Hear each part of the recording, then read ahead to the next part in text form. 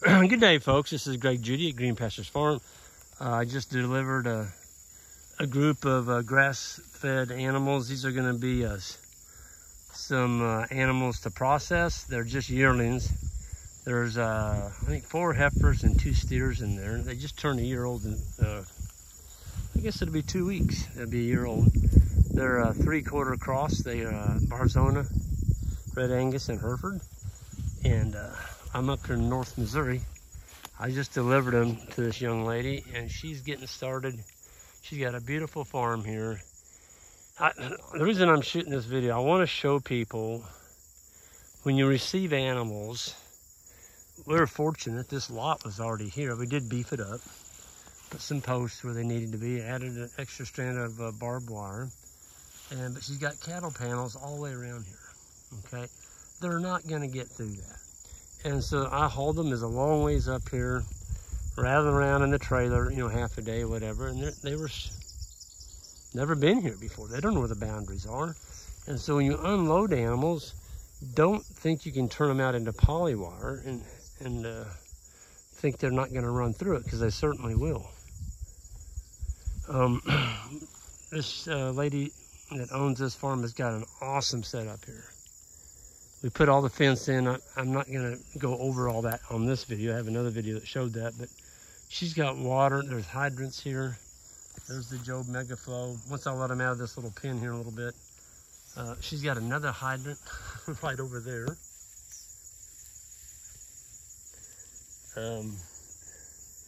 There's a hydrant on the other side of the house. We got quick couplers. Drew from Anchor City Plumbing, he put in quick couplers all over this farm. And so she's got water. See, we wired this gate in here. There wasn't anything here. I found this gate in the barn. It's a good solid gate. We wired that in place. And this is what I'm going to take down. I even went as far as, ouch, that multiple road fish got me. I just put a chunk of wood right there. It was a really high spot right there. Just enough for them to get their head under. I'm like, you know, I'm just going to take the time to do that. Then I've got 12 gauge galvanized wire here. Top and bottom. Both sides. I'm going to take that off. I'm just going to slide this gate out of here. And the cattle are going to come back in there and clean that up. They're comfortable in there. Look how calm they are. So I'm not going to run them out of there. I'm just going to take the gate down and walk away. Okay? Let them find the gate. But I would say within, well, they're already dog gentle. I mean, we walked around the corral with them today, but you know, they're not used to the surroundings. They're not used to the new owner. And it just takes a little while, folks. So when you get animals, don't expect them to be as gentle as a dog on day one. They're not going to be that way. Got to take time with your animals. A really good example of that is a fellow I did a video on a couple of days ago, Tom Fisher. He sets with his cows. And he literally reached down the other day and was feeling the udder and actually trying to squeeze one of the little teats on one of his heifers. And she just stood there. She didn't even pay any attention to him at all. So you want your animals to be gentle. They gain weight better if they're not stressed. And they don't tear up fences and stuff. They just eat, drink, lay around, ruminate, and put on weight. And they're not stressed. They're not stressed at you, and they're not stressed in their surrounding environment. But man, we got shade. Great big old soft maples all the way down this draw. There's another big oak over there. There's shade all over this prairie. So what we did, I got to show you this.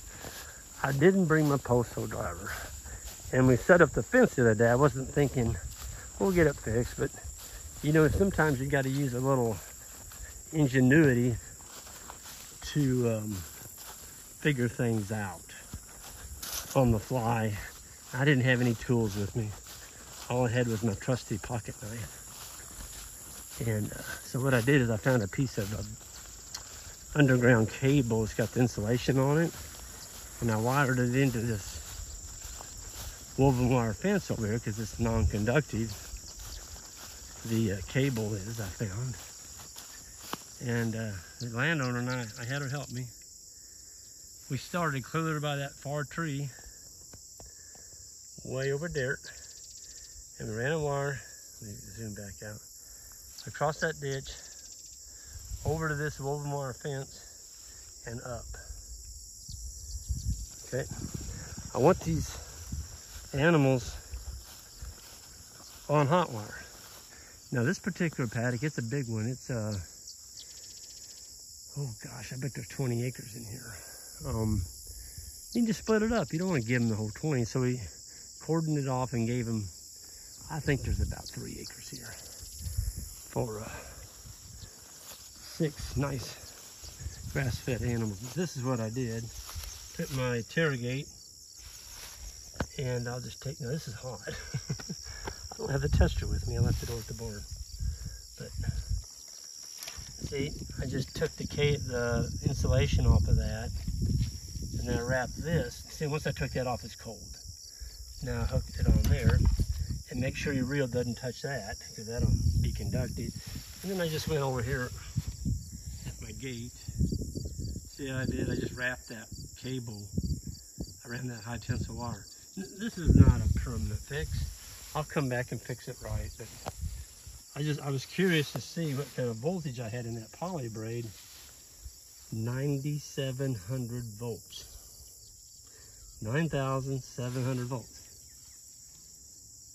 They're not going to go through that. If they do, they've got a woven wire fence here backing them up. So anyway, it's just stuff like that. You got to figure it out sometimes. And we'll get back up here and do it right, but I don't have the tools with me today.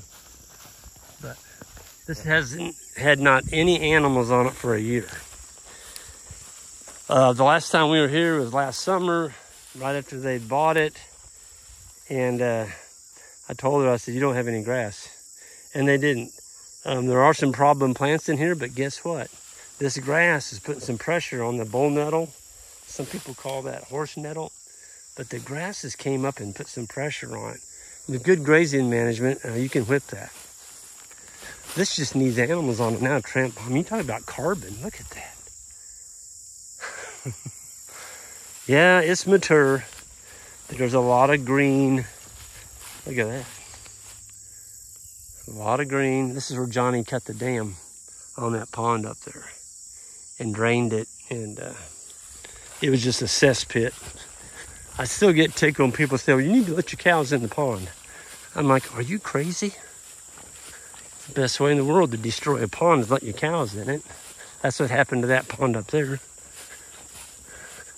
costs a lot of money to put a V in that dam and push all that mud and crap out and fill it back in with dirt.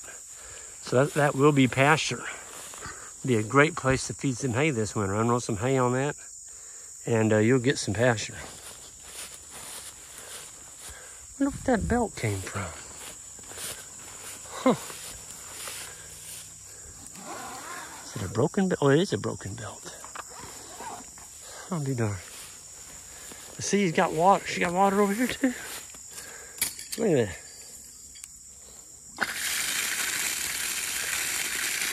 Man, that's good pressure too. I think that's where I'm going to set up my tank. I got picked. I got a hydro. I'm not used to having this much water sources to pick from. It's kind of nice, actually. Anyway, I'm going to go ahead and end this video. I just wanted to show you animals need to be secure. They've been in this pen now. Let's see, I got here about, well, 1 hour ago. So they've been in there an hour. I'm going to open that wooden gate. I'm just going to walk back and let them find it on their own. And I'm going to move that water tank right over there. That way they don't have to go up in that pen to get them a drink. And you know they're going to get watered. I told the owner, I said, I'd tie a wire across my driveway out there. And I would stop mowing this. I mean, she's out here in the country by herself. I would tie a wire across the driveway, 2 of them, 2 polys. And you know, cattle are broke to hot wire. Let them mow your yard. they're going to eat that and put on 2 pounds a day gain. They're paying you. They're paying you to do it. You don't have to spend diesel fuel or gasoline to run your mower. Just let the cows, these beautiful grass-fed animals, mow it for you, and they'll fertilize it at the same time. Good, which is a good practice. Anyway, I got to get out of here, folks. You all have a good one, and don't forget to hit that subscribe button on the way out, and we'll see you all next time.